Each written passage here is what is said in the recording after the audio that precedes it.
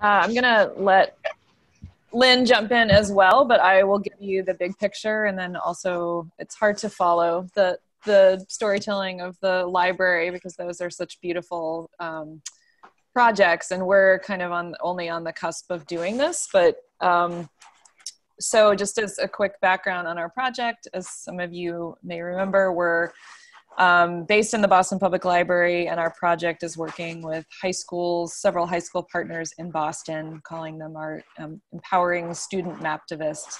So doing map-based work, and including creating data-based maps with students to help them explore the city and to understand issues and perhaps suggest solutions for those issues. So we do a lot of, survey type mapping, teaching students to take data and actually drop it into a map, including looking at already created maps.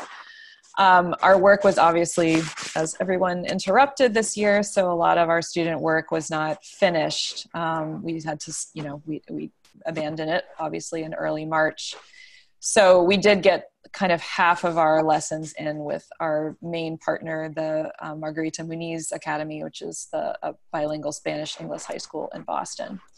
So when this opportunity came up, Lynn jumped right on it, and we asked our partner teachers to suggest students to us, many of whom were imminent to graduate because our Muniz students are actually seniors. And we wanted the opportunity to just talk to them about the work that we did with them, and also really to talk to them about maps and the impact of maps and mapping. So the teacher suggested a group of students, and we had actually 4 students we started with who were going to be the moderators for the discussions with a larger group of students that were pulled in. So we had an introductory session with them, and actually they brainstormed the questions that they wanted to ask in smaller breakout groups with this larger group of students.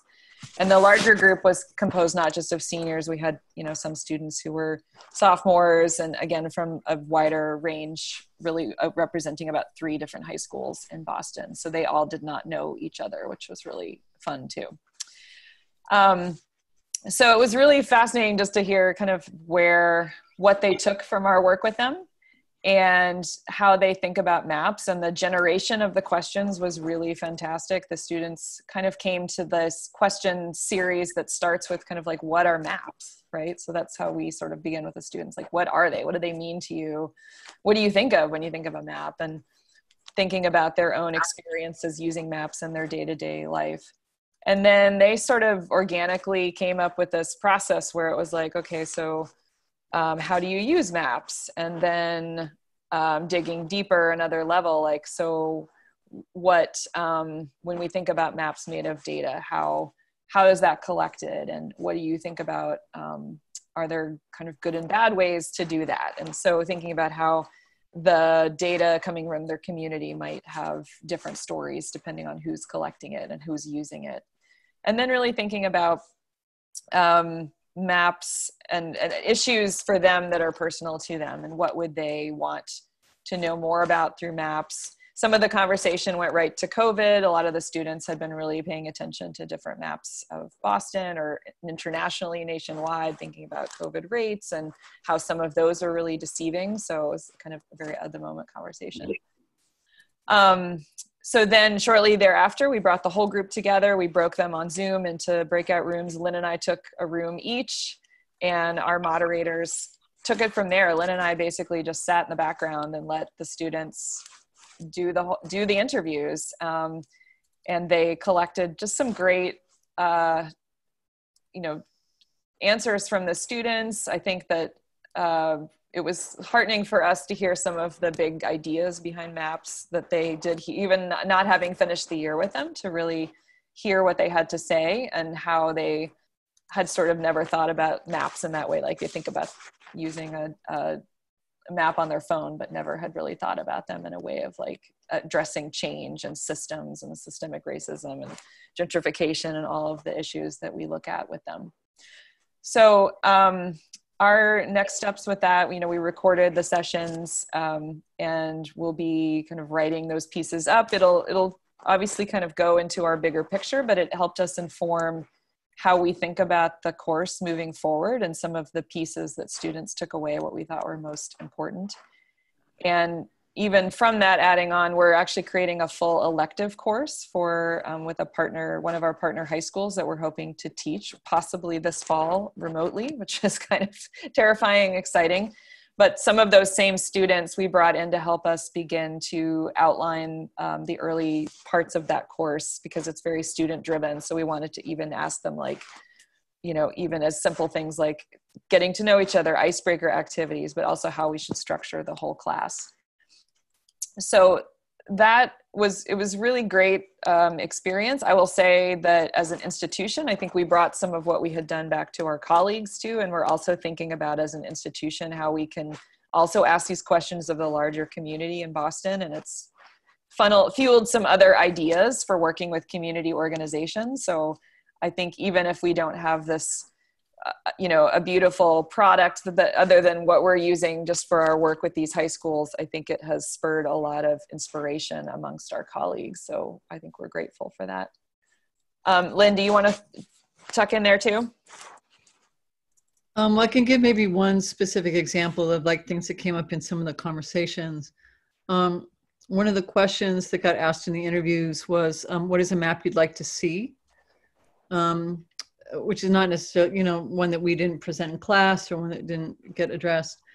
And we have, even though students were actually from 4 different schools, and students who didn't know each other, 2 students from 2 different schools. In Boston, the schools, especially the Margarita Muniz, because it's it's the only 2-way bilingual Spanish-English high school in the city. That the students from different immigrant groups tend to congregate in different high schools. Families want to go where they went. You know, neighbors want to send their kids to the same place, or they want to go where their friends are. So there was a Cape Verdean kid in one group, and she was talking about how the map she'd really like to see is a map of the islands, because they're so small on maps that people don't even know that Cape Verde exists. So that people don't think about where her country is, and how she would like to see more maps that sort of talk about Cape Verde. And then one of the other students in the group was like, oh yeah, I'm Salvadoran. And it's the same thing. When we see maps of North America, North and South America, El Salvador is the smallest country in Central America. And people don't know where I'm from. It gets ignored by people. It's not a prominent place, so people don't really know about our issues. And so the 2 of them sort of were able to connect around that. So that's the kind of interaction that happened around the stories that I thought were really useful for us in thinking about, as we plan to, how do we, in part, we've asked the students to help us design the elective because they're more aware of where those points of connection can exist at times. But also just for Michelle and I, and she, as she said, maybe the entire Map Center, to be thinking about how do we design to allow for those points of connection to be made, whether or not we have a goal for them, right? Like whether or not we think that, like, oh, as a result, then they have to like come together and organize something. It's just, what's a way for young people in the city to see that people across neighborhoods have similar issues and have similar ideas to share with each other. I think to add to that, we were supposed to have this big event for the first time in the second year of our project, where we were bringing all the students together from all the different schools we work with and have the kind of a symposium where they were sharing ideas and thoughts. So we were really sad that didn't happen. So this was at least a nice way to engage with the students.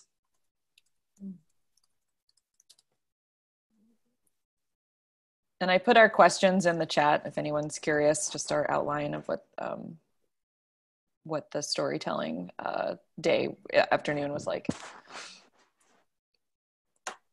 Thank you so much, Michelle. That was fantastic. Lynn,